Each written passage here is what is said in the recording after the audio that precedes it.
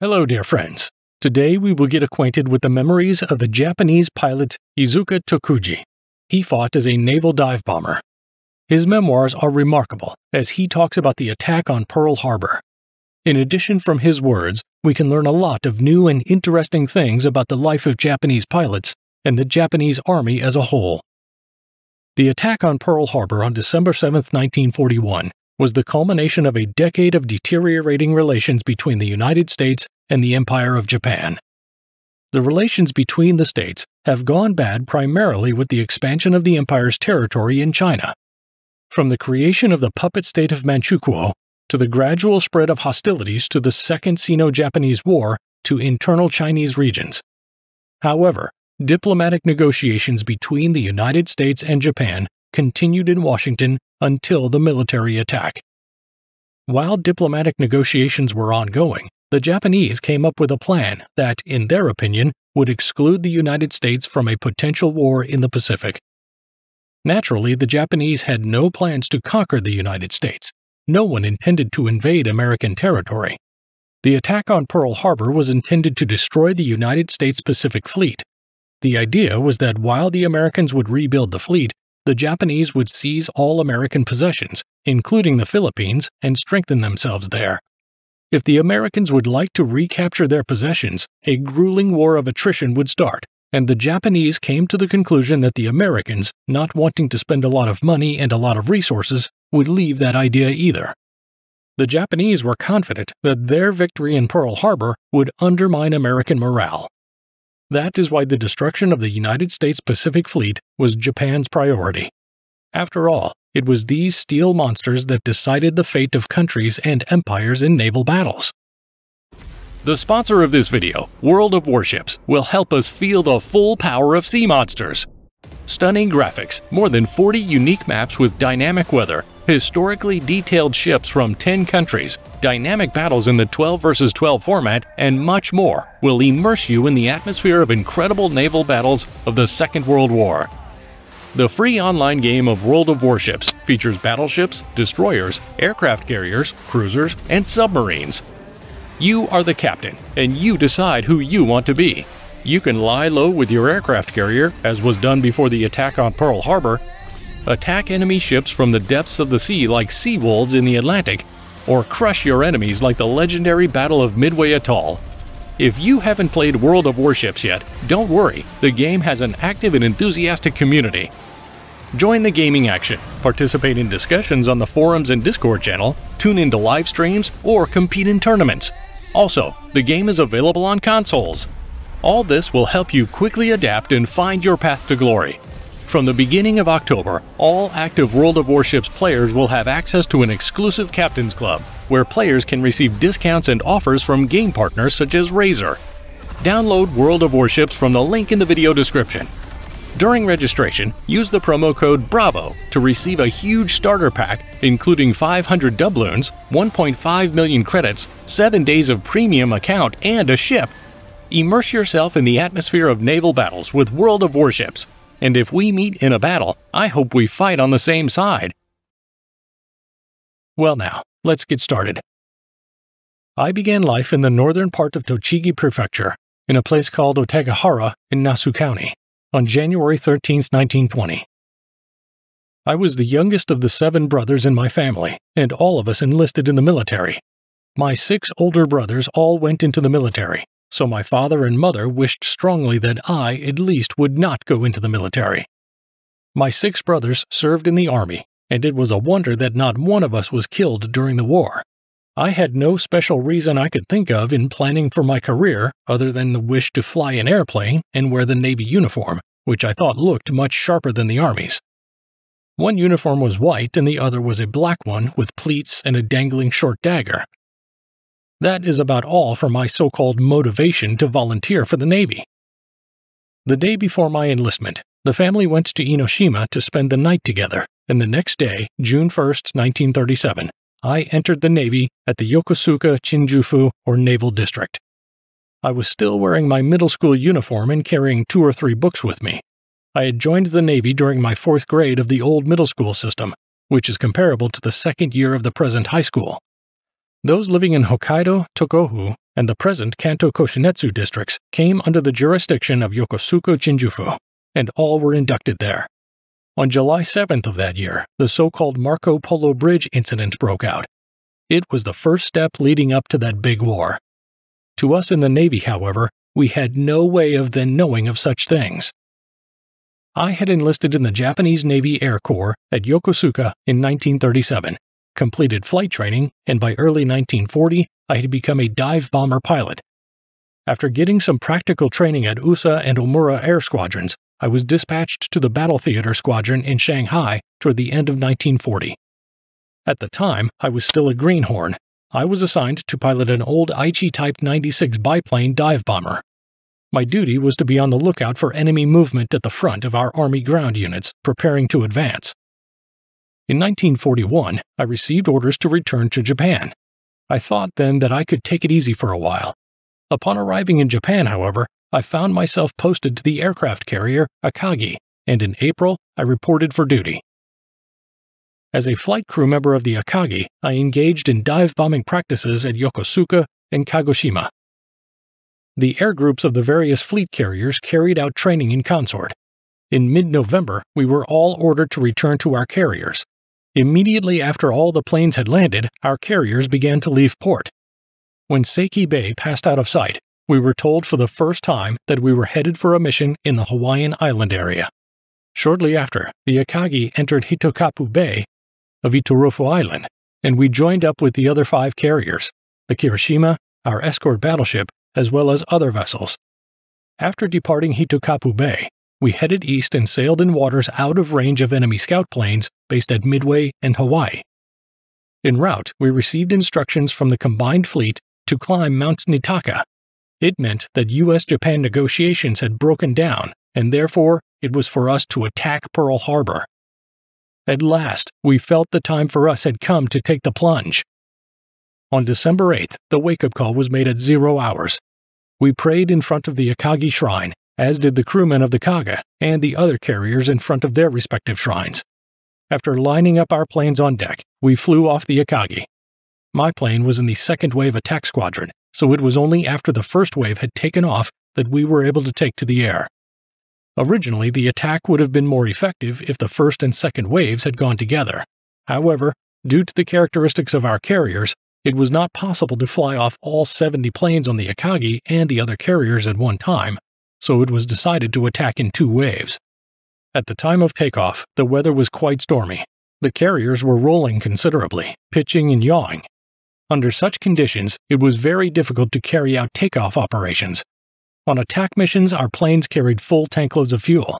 Dive bombers would each carry a 250-kilogram bomb, while the attack planes each carried a torpedo weighing 800 kilograms, or an equivalent bomb load.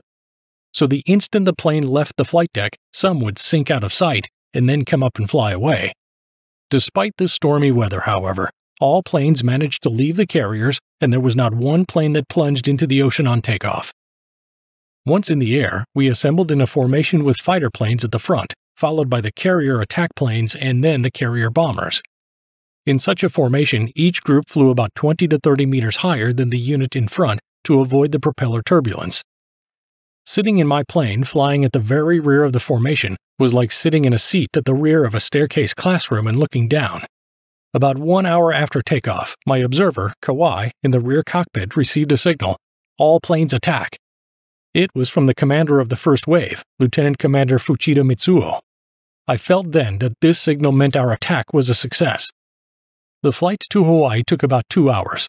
At about that time, Oahu Island should have been seen, but heavy clouds had closed in, and this made me worry a bit. Just then there was a break in the clouds, and I could see Oahu below. How can I express this moment in words? Good luck was coming our way, I felt. The standing order for dive bomber squadrons was to go after enemy aircraft carriers only. The standing order for dive bomber squadrons was to go after enemy aircraft carriers only. That day, however, the American carriers were not there, so we proceeded to bomb the battleships instead.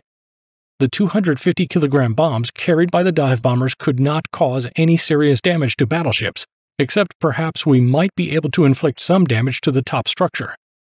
Piercing 30-centimeter thick deck armor was asking for too much. so we were told to drop our bombs directly into the funnel, which proved to be a very difficult thing to do, perhaps an impossible task, I believe. We knew from our intelligence which vessels would be in the harbor, which vessels had left, and other movements up to about December 1st. All this information was being gathered daily by a former graduate of the Naval Academy posted at our Consul General's office in Hawaii. He had entrenched himself in a second-floor room of an Oahu restaurant overlooking the harbor and reported daily on ship movements in the harbor, what ships departed, what ships entered, and so on, while sipping sake.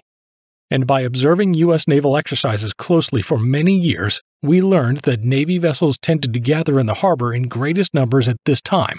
Thus, the attack date was chosen. A considerable number of battleships and cruisers had gathered there. However, the two expected aircraft carriers could not be seen in the harbor. Because of political tensions, we later learned, the two aircraft carriers had sailed out of Pearl Harbor to transfer airplanes to Wake and Midway Islands. When we arrived over Oahu, the attack by the first wave had already achieved very effective results. Warships in the harbor and aircraft on the airfields were fiercely burning, with smoke rising all over. Furthermore, when we arrived, enemy anti-aircraft guns and machine guns had already opened fire on us. This was supposed to be a surprise attack, but it felt to me like a head-on assault. But before takeoff for the mission, our approach route had already been decided on, as were the targets for the attack bombers and dive bombers. I started my dive, aiming at the third battleship in the inner row of the battleships lined up in 2 rows. Those on the outer side of the 2 rows were for the torpedo planes to attack. Since the torpedoes could not reach the battleships in the inner row, it was the job of the bombers to undertake. As I mentioned earlier, while diving toward my target below, my bomb sight became filled up with red color of enemy machine gun fire aimed at my plane. It was like a stick of fireworks going off. Taking aim through my bomb sight filled with the red fireworks, I dropped my bomb at an altitude of 400 meters and began my pullout. My bomb hit the target. It was recorded as a hit, but what battleship it was that I hit is not known. After all, this being my first battle, I had been wholly concentrated on getting my job done well and not these other fine details. Incidentally, I would like to touch on a happening, which later became a humorous matter. The dive bomber used at the time of the attack on Hawaii was the 2-seater Type 99 Kambaku. My observer, Kawai Yuyu, from Kasama Ibaragi Prefecture, was in the rear cockpit. As we made the steep dive toward our target, Kawai read off the altitude and cried out "Te," signifying release bomb. When I pulled up, Kawai was still shouting "Te, Te, Te." Later, I asked him why he had let out such a cry. He told me that the detachable ammo magazine dropped off from the machine gun due to the G-force at pull-up and hit him hard on the leg. He then thought for sure he had been hit by enemy fire, and so he decided to cry out "Tenoheka," or Emperor, Banzai. But he could only cry out "Te, Te, Te," repeating only the first syllable of the word Emperor. As a matter of fact, I was also in a similar state of excitement as my comrade in the rear cockpit. It was our first combat experience, and so we both must have been quite jittery. Kawai was later lost in action in the air battle over the Solomons. A well-matched pilot and observer acting as one are ideal, and such a pair makes a good team for dive-bombing missions. However, months later in the Solomons, Kawai flew off in a plane with a different pilot and was killed. Over Pearl, we both must have been tense, but on the other hand, somewhat cool. After bombing the battleship in the harbor, we looked down on Ford Island and strafed an airfield nearby as instructed. After that, we retreated toward the sea off the Honolulu coast. There, we circled and waited for the others to show up. We were followed and attacked by an enemy P-40 fighter plane. On Oahu, there were several airfields such as Hickam and Wheeler, and there were many fighter planes there. These planes were the first to be attacked by the first wave, so that no fighters could fly up to intercept us. The carrier bombers from the Shokaku and Zuikaku, which participated in the first wave attack, had bombed the airfields. The carrier bombers of the Akagi, Kaga, Soryu, and Hiryu of the 1st Air Fleet had received superior training, so they were instructed to attack the vessels in the harbor. The training level of the crews on the carriers Shokaku and Zuikaku was somewhat less than the other 4 carriers. Therefore, they had been assigned the airfields as targets. It turned out that one airfield, a small one near to Wheeler, was left untouched. So when the second wave arrived, these P-40s, about 10 undamaged ones, came up to intercept us. Pilot Goto Jen, in the Akagi dive bomber group, and who had participated in the attack with us, engaged one of these P-40s in an air duel. Both ended up shooting each other down off Honolulu. The enemy plane went down and so did ours. Because we had observed this air duel, both were credited as having been shot down. About 2 years ago, a part of the plane piloted by Goto was salvaged out of the ocean. Author Henmi Jun wrote in her book that the piece found was identified as being from the Goto plane. While continuing to circle, our Shotai leader alerted us that fuel was spurting out from our wing tank. While engaged in the dive bombing, I had heard a knock-knock sound, which must have been the noise of enemy machine gun bullets hitting our plane. At the time, we did not know of this, but we noticed the damage later. Looking at the spots where the bullets hit, they appeared to have been made by a 7.7mm machine gun. If they had been from a 13mm gun, we probably would not have been able to fly. My wing petrol tank had taken 3 bullet hits. When I first noticed this, fuel was already leaking out in fairly big spurts. It had to be coped with just right. I thought of making an emergency landing at the pre-appointed place. However, we decided to fly back alone without waiting for the others to form up. The Type 99 dive bomber could keep flying for about 8 hours after takeoff. In the case of the attack on Hawaii, the one-way flight had taken a bit longer than 2 hours. Given the 30 minutes used over Hawaii, it meant we could safely spend slightly less than 5 hours in order to return to our carrier. So we should have had at least 2 hours of fuel to spare. Therefore, as mentioned before, we had taken 3 machine gun bullet hits in the wing tank and the fuel was spurting out. So what I did then was to open up the fuel valve to the leaking wing tank. By doing so, the engine sucked the fuel from the leaking tank to some extent, thus slowing the rate of leak. This procedure, I hoped, would also compensate for some of the fuel leaking by diverting some to be consumed by the engine. This proved to be an effective emergency measure. Even under normal conditions, getting back to the carrier itself would have been no easy task. We would have been flying around 4 hours after takeoff. In the meantime, the carriers themselves could have moved away over 100 kilometers. Of course, for security reason, we could not use our wireless for help. So, in short, getting back depended more or less on guesswork. After flying off the carrier, the first thing we had to do was to calculate the distance to Hawaii. By flying at cruising speed, it would take close to 2 hours to get there. Before takeoff, we were briefed as to what direction, in degrees, the carriers would go after our takeoff. We did not take notes of this on our air chart, so that the enemy would not be able to know the carrier's position should we have been shot down and the maps recovered by the enemy. We were then to make our own navigation calculations and determine the destination of our carriers 6 hours after flying us off. In doing this, we always included the drift in our calculation. Unless we first calculated the wind speed at a certain height and at certain degrees, a big miscalculation could have been made. We also had to make a drift calculation by taking a look at the surface of the ocean in order to judge the strength and direction of the wind. This is common knowledge. When flying over land, the smoke from a chimney teaches us a very good lesson about the wind. In order to help us with our navigation, the fleet would have destroyers placed several kilometers apart. In our case, about 50 kilometers away from the carrier. There was one of our submarines on the surface with a white cloth on it, resembling an ordinary sail. This would show us the way back to the task force's position. What a relief it was when we saw that submarine! We were teenagers of 19 then, and had flown over 5 hours to return without losing our way. Even now, I wonder how we ever made it back. As I mentioned before, in the attack on Pearl Harbor, 29 planes of our side failed to return, including the 4 dive bombers from the Akagi. The Goto aircraft was confirmed as lost in a dogfight with an enemy plane, both planes having shot each other down. It is not known what happened to the other 3 dive bombers and where they were lost, so they were only reported missing. Perhaps they could not locate their carriers. On return to the Akagi, we made an emergency landing. Landing on a carrier is hard to imagine. As each plane returns, one after another, it must be landed without delay. There were 3 elevators to lower the planes to their hangars below. While one plane was being lowered, but before it was stored in its hangar, the next plane landed. A barricade had to be set up on deck to prevent the plane that was landing from running into the plane in front of it. In my case, the wing hit this barricade and the body folded up, dog-legged, at the spot where the Hinomaru is painted. Both Kawai and I got out without a scratch, but our plane was no longer usable.